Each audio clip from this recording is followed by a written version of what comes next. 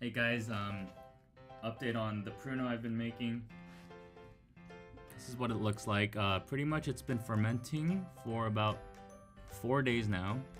And if you look carefully, I don't know if you could see it, but there's bubbles coming up. It pretty much stopped. So there used to be a ton of bubbles. I would have to wake up in the middle of the night to kind of let the air out and then close it up again. Because apparently yeast doesn't work well with oxygen. And I'll show you the bag where I had it. So the whole time the pruno was right here in this biohazard bag. And what I did was wrap it in this towel so that the yeast could grow in the dark. And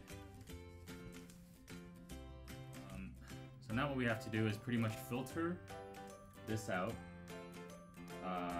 into this trash can, which is pretty disgusting. It's not clean by any means. I don't know how to show you, but you see all those stains. And if you look at it in person, like right there, it's pretty nasty. So to get around that, I'm covering the inside with this bag.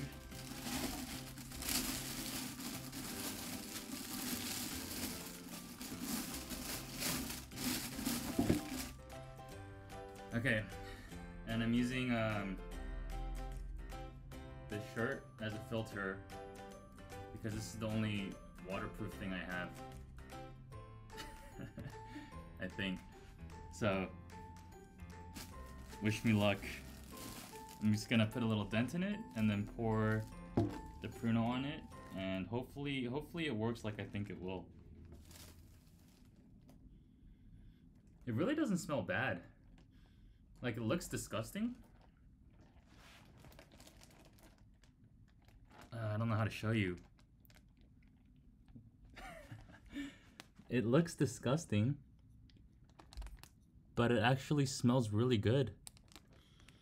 I put oranges, bananas, grapes, and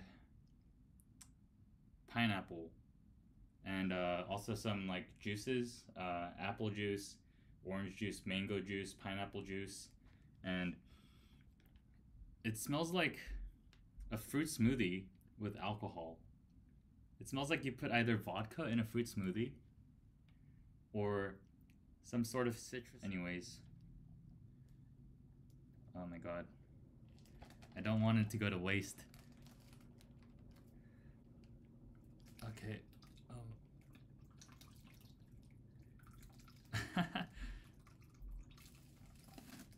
They ask you how you are, you just have to say that you're fine when you're not really. Okay, that's kind of what I was afraid was gonna happen. So unfiltered pruno got in, but fuck it. Just keep going.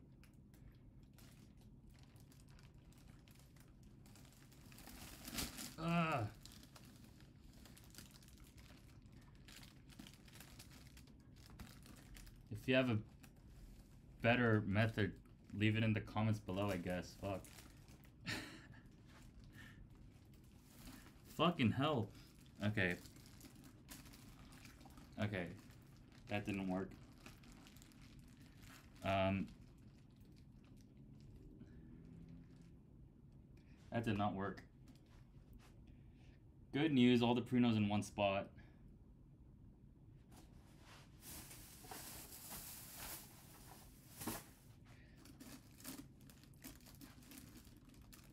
Oh, even better news, all the pruno is in the shirt, so we can just strain it now.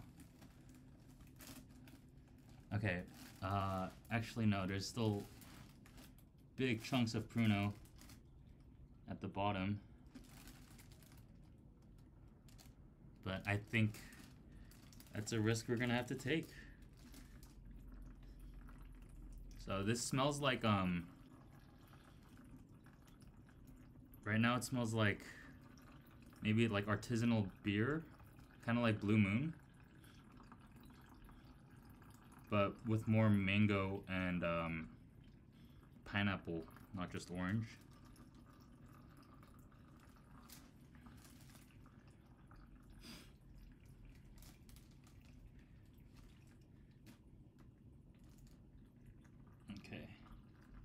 And also found out that the bread I put in actually doesn't have that much yeast. I actually put in an onion peel and a banana peel about a day after I put the pruno in, or the day after I started the pruno, and that's when it actually started. The fermentation kicked up much faster, and because there's a yeast on natural growing yeast on fruit peels for some reason. Bread has yeast when before you start baking, but apparently,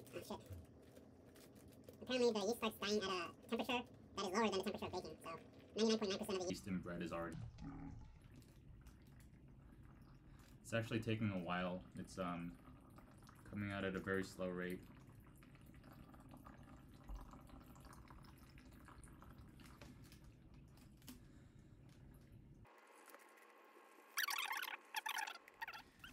As I was saying, two things people were warning me about throughout this was botulism and methanol. Apparently botulism is some kind of bacteria that can kill you, has a 5% fatality rate, but that's after you get it, you know, so what are the chances I get it? Apparently it grows in non-acidic environments, and my concoction is pretty acidic, so I'm hoping I don't get botulism. Another thing was the methanol. Apparently that only happens when you're distilling stuff. I'm not using any fire or any heat, so shouldn't be any problems there. Methanol causes blindness and possibly death, but I think we're good. Okay.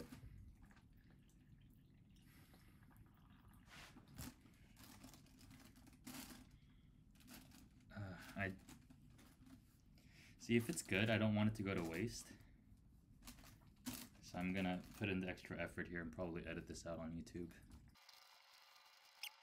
Okay, I think that's it. I think what's left in here is just it's just foam and useless stuff. Like if I squeeze it,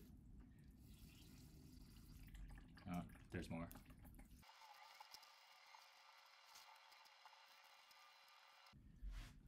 Okay, I think that's it.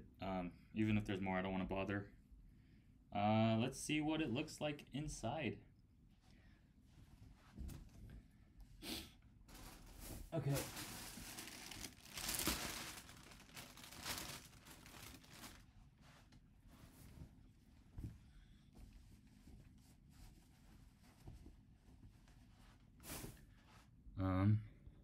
Let's do this.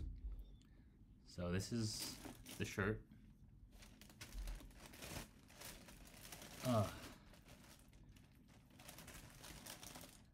That's what's on the inside. And it's sticky. It feels like butter. These are the grapes I put in for the yeast on the outside of grapes too. Grapes, if you just mash and let them sit by themselves, they have yeast and sugar, so they'll just ferment themselves. This, I don't think you guys can see it with the lighting. So let me bring this. Ta-da! Okay, yeah, it looks disgusting. Kind of looks like pineapple smoothie. This is the volume I have.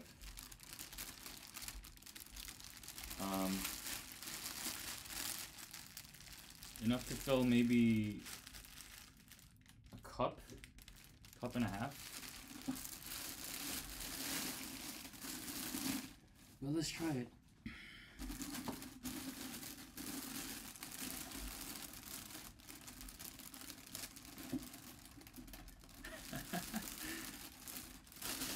Oh my god.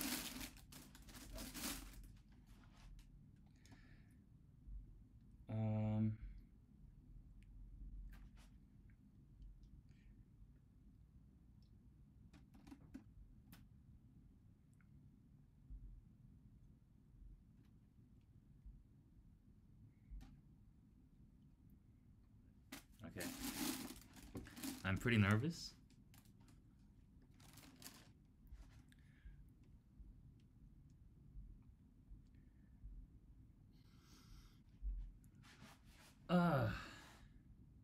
Cheers.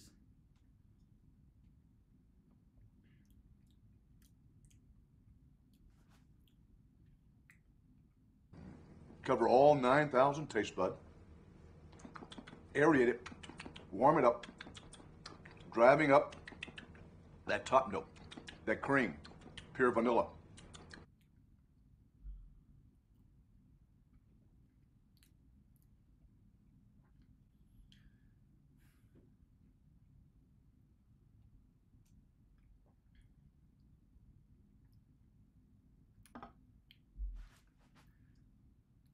It tastes like you just mashed a lot of fruit and put like maybe a shot of vodka in the whole cup.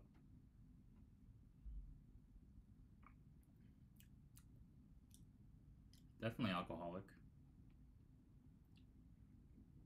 Maybe not a shot, maybe half a shot. It tastes definitely weaker than beer, so maybe 3 or 4%. But I haven't drank in over 2 weeks, I think. So I'm feeling the alcohol from just those sips.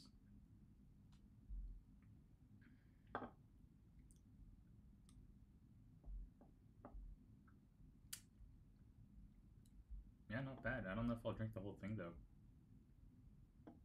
But why not? You know? Alright, well that's it for this video, I guess. This is a new low for me. But it was very interesting to try fermenting my own alcohol the first time. Really cool process. Thank you guys for watching.